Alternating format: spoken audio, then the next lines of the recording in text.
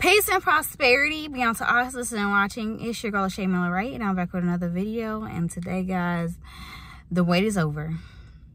Everything from your harvest, the fruit of your labor, from the finances, from the abundance, for the opportunities, the doors. He says, seek and you shall seek and you shall find, ask and you shall receive, knock and it shall be open unto you. Now you have been consistent seeking God, consistently asking God, consistently praying to God and talking to God about the things that he said about your life and the things that he said that you shall do. If you have been consistent in doing these things, you shall see change. You shall see change in your life from this day forward. You shall see the things that God is doing. I know it's not always easy because life is not easy, right? But if you do what's easy, life will always be hard. But if you do what's hard, life becomes easier. And the thing about life is you want to always be able to face challenges.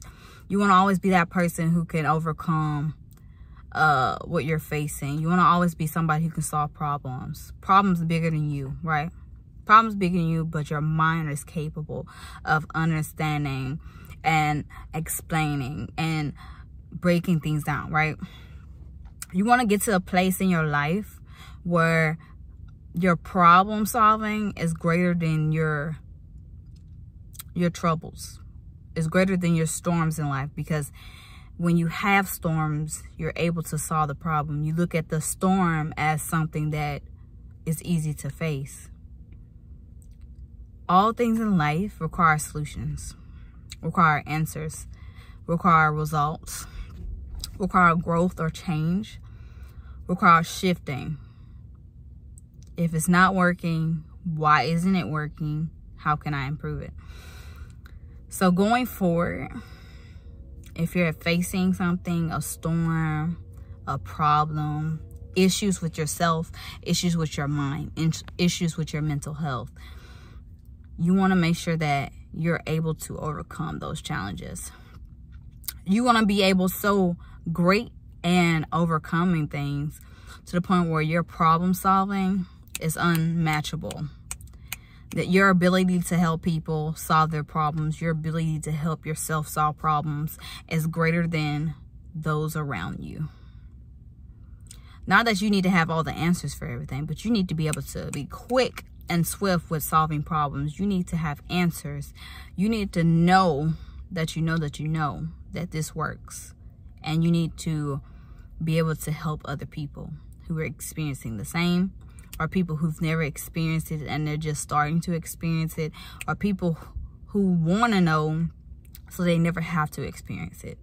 You want to be so equipped for your calling, so equipped for the things that you've called to do in life, so equipped for your purpose, so equipped for what God has said about you, that when it comes to the problems that you'll face and the storms that may come to you and the trials that you have to go through, that no storm is no match for your ability to overcome, your ability to be victorious, and your ability to soar beyond this, right? Like an eagle.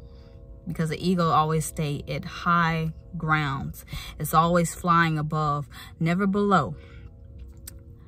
As above, so below. You have to rise. Rise like a phoenix. You have to soar like an eagle. And you have to jump and fly and go to the places God has called you to. You have to be courageous and bold in your decision making. You have to be wise going forward. Peace and love be unto all who's watching.